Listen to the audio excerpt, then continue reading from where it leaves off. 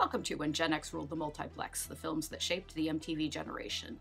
Today's film is the vicious black comedy Heathers, which was released in theaters in 1989 and which effectively killed the entire genre of 1980s teen comedies. Heathers was directed by Michael Lehmann in his feature debut. He'd go on to direct many other films, including Hudson Hawk, Airheads, and The Truth About Cats and Dogs. It was written by Daniel Waters in his feature film debut. He'd go on to write the screenplays for The Adventures of Ford Fairlane, Demolition Man, and Batman Returns. Both Waters and Lehmann have turned out some interesting work post-Heathers, but Heathers, which was a box office flop but has gone on to be regarded as one of the most influential and best teen films of the 80s, remains their triumph. As a cover of the 1956 standard Que Sera Sera plays, we open in Sherwood, Ohio, where a trio of teen girls play croquet. Each girl is named Heather, and they are the most popular students at their high school. Heather Chandler, who always dresses in red to signify both power and anger, is the vicious and spiteful leader. She's played by Kim Walker, who'd go on to star in a short-lived 1990 Fox TV series based on S.E. Hinton's classic novel The Outsiders. Walker died much too young of a brain tumor in 2001. Heather Duke, who always dresses in green for envy, is played by future 90210 and Charmed star Shannon Doherty, then known for appearing in the later seasons of Little House on the Prairie and the NBC series Our House. Heather McNamara, who wears yellow for cowardice, is played by Lisanne Falk, a successful teen model who appeared on Foreigner's album cover for Head Games in 1979. Heather Chandler's croquet ball beans a teen girl buried up to her neck in the lawn on the head, and this is her first indication that Heathers is not afraid to swerve into the surreal. The teen girl is Veronica Sawyer, a Heather in all but name, and she's played by Winona Ryder, then known for giving solid supporting performances in 80s classics such as Beetlejuice and Lucas. Veronica always dresses in black and blue because she's darker in spirit than the three original Heathers. At Westerberg High School, Heather Chandler enlists Veronica's help to play a cruel prank on an unpopular classmate, Martha Dunstock, played by Carrie Lynn. Veronica forges a hot and horny love letter to Martha, ostensibly from star quarterback Kurt Kelly, and Heather McNamara slips it onto Martha's lunch tray. Martha reads the note and asks Kurt about it, whereupon Kurt and his perpetual wingman Ram erupt into laughter, and Martha is humiliated. Kurt Kelly is played by Lance Fenton, and Ram is played by another Little House on the Prairie star, Patrick Labrador, who'd go on to star in the long-running CBS crime procedural Jag. While the other Heathers laugh at Martha, Veronica looks ashamed of her pivotal role in Martha's humiliation. That's nice, Veronica. Next time, don't write the damn letter. Veronica chats with her unpopular former best friend Betty, who is played by Renee Estevez, daughter of Martin Sheen and sister to Charlie Sheen and Emilio Estevez. We learned that Veronica has recently abandoned Betty to join the Heathers. In the girls' bathroom, Veronica lends a finger to help Heather Duke, who is bulimic, vomit up her school lunch. Back in the cafeteria, Veronica strikes up a flirtation with a sexy and mysterious new student named JD, who wears a black trench coat and is played by Christian Slater, then known for films like The Legend of Billie Jean and Gleaming the Cube. Kurt and Ram harass JD by hurling a bunch of homophobic slurs at him, and JD whips out a gun and shoots them. After school, the Heathers and Veronica discuss the incident over croquet. JD's gun was loaded with blanks, and because this film was made pre-Columbine, when school shootings hadn't really broken into the mainstream consciousness, everyone regards his actions as a harmless prank. Heather Chandler and Veronica get ready for a party at nearby Remington University. Heather sends Veronica into a convenience store to pick her up some barbecue corn nuts, and Veronica runs into JD, who has recently moved to Sherwood with his father. Veronica and JD flirt outrageously. Veronica is miserable at the Remington party. Heather Chandler has partnered her up with a boneheaded jerk who tries to pressure her into sex. Meanwhile, Heather Chandler is coerced into performing oral sex on a gross college guy. She later spits water at the bathroom mirror in anger. Heather Chandler is an awful human being with no redeeming qualities, but this film surrounds her with other similarly awful human beings. And this moment shows that even as she mistreats people who are lower in the social pecking order, she's mistreated by people who are higher in the pecking order, such as gross college guys. Heather and Veronica get into a drunken fight, which kicks off with Veronica vomiting on Heather's shoes. Heather vows to ruin Veronica socially at their school. Back home, Veronica scribbles furiously in her diary about how she dreams of a world without Heather Chandler. She's startled by JD, who climbs in through her bedroom window. They play strict croquet and boink on the lawn, then come up with a plan to get even with Heather Chandler by giving her an emetic disguised as a hangover remedy. They sneak into Heather's home, where Veronica whips up a mixture of orange juice and milk to make Heather puke. JD thinks this is wimpy and suggests they use drain cleaner. Veronica assumes he's joking, but she accidentally grabs his mug of drain cleaner instead of the orange juice and JD doesn't stop her. They goad Heather into drinking it, and Heather promptly chokes and crashes through her glass coffee table, dead. So many teen bedrooms in the 80s had that exact Patrick Nagel print on the wall. In a panic, Veronica and JD decide to make Heather's death look like a suicide. Veronica forges a suicide note in Heather's handwriting, which explains that no one understood the real Heather. Back at school, Veronica is dismayed to realize that Heather Chandler's death has bestowed depth and meaning upon a notoriously shallow and spiteful individual. Flaky teacher Pauline Fleming, played by Penelope Milford, Oscar nominee for the 1978 wartime drama Coming Home, passes around Heather's fake suicide note in her classroom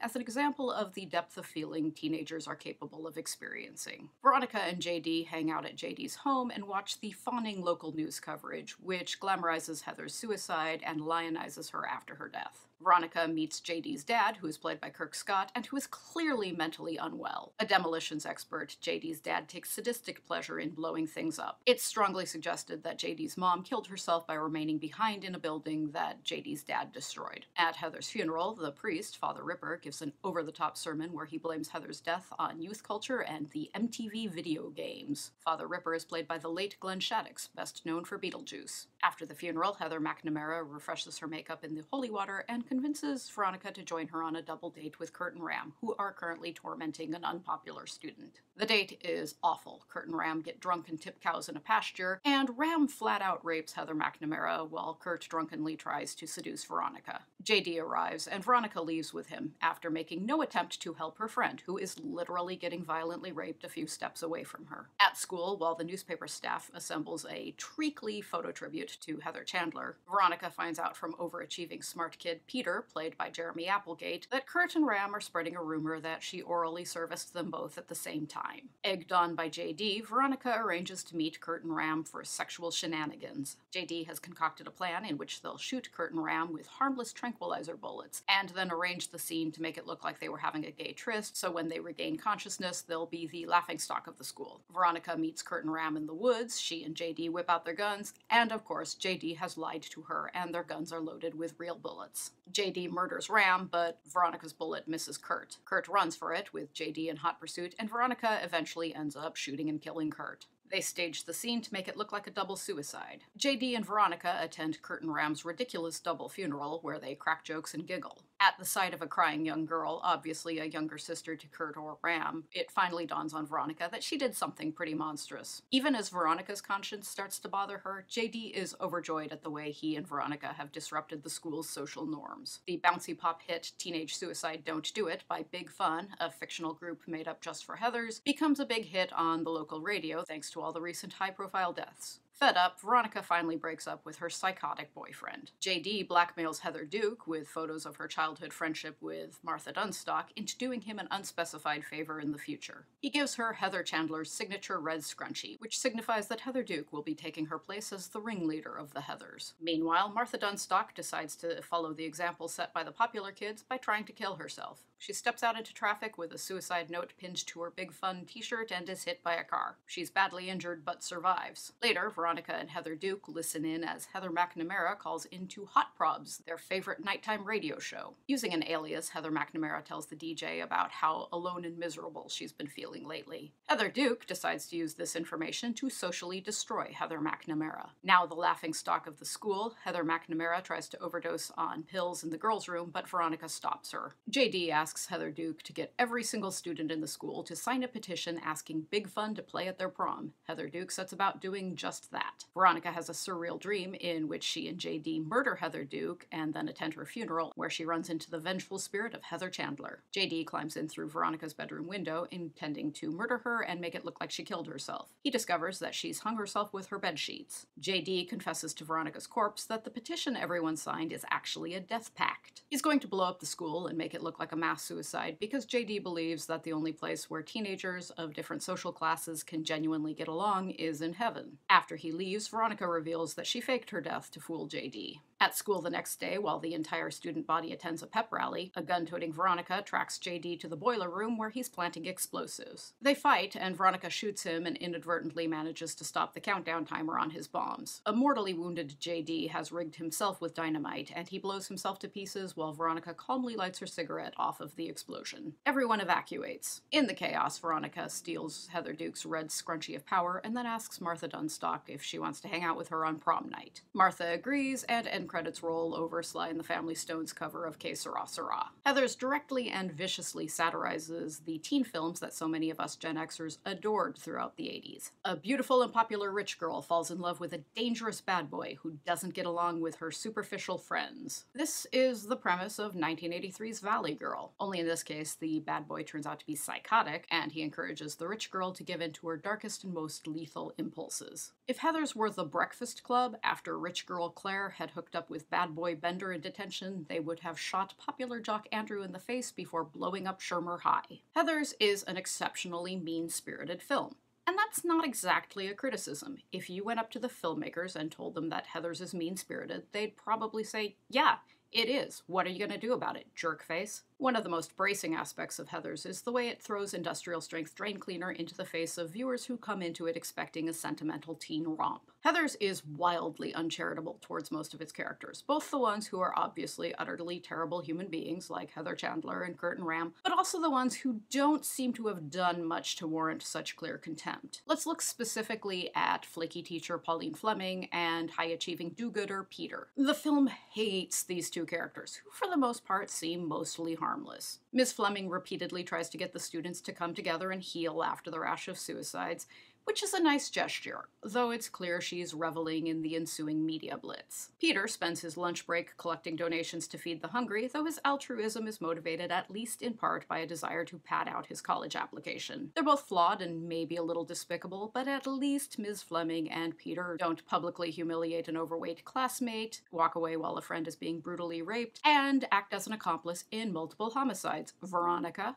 for all the contempt Heathers feels towards its characters, it's surprisingly generous towards JD and especially Veronica. The ending, where Veronica spontaneously befriends Martha Dunstock, sticks in my craw a little bit, because we've seen Veronica be outrageously cruel to Martha. There's kind of a gross implication that because Veronica is beautiful and clever and fun to be around, the gift of her friendship is enough to make up for her earlier treatment of Martha, which, let's be clear, was a huge factor in Martha's decision to try to kill herself. Heathers was a tough film to get made, and compromises had to be negotiated with a production company, which is probably why Veronica ends up getting too much of a free pass for her awful behavior. In an early draft of Daniel Waters' excellent screenplay, Martha stabs Veronica in the gut at the end, which in many ways is a lot more satisfying than Veronica spontaneously deciding she and Martha should be BFFs. Speaking of script changes, the original screenplay of Heathers ended with the school being blown up and everyone reuniting at prom in heaven. That ending was a deal breaker for producers. But even with some edges softened, Heathers is a dark and merciless film. It's become commonplace for critics to point out that with its flippant attitude toward teen suicides and school violence, and with its lampooning of what it views as performative grief in the wake of tragedy, Heathers couldn't be made today. And that's undoubtedly true, but Daniel Waters and Michael Lehmann have both pointed out that Heathers could barely be made in 1989. As tricky as it was to get made, and as badly as it flopped in theaters, Heathers has become surprisingly influential. A musical based on Heathers premiered off-Broadway in 2014. There was also a short-lived 2018 Heathers TV series made for the Paramount Network, which was dogged with controversy throughout its short life. I didn't watch it and can't judge, but I imagine it would be very difficult to live up to the standard set by the original film. Daniel Waters' script featured clever, vicious dialogue that included a whole bunch of wholly made-up teen jargon that made the film endlessly quotable. How very? What is your damage? Swatch dogs and Diet Coke heads. The fashions in Heathers, the tailored jackets with enormous padded shoulders paired with tights and short pleated skirts, all help to give Heathers a very distinctive visual look. If you wanted to dress up as a Heather for Halloween, that would be an easy and iconic costume, and all the Gen Xers would instantly get it. As Heather Chandler might say, it'd be very. Next time we're going to wallow in David Lynch weirdness with Blue Velvet. Thank you for joining me, and I hope to see you then.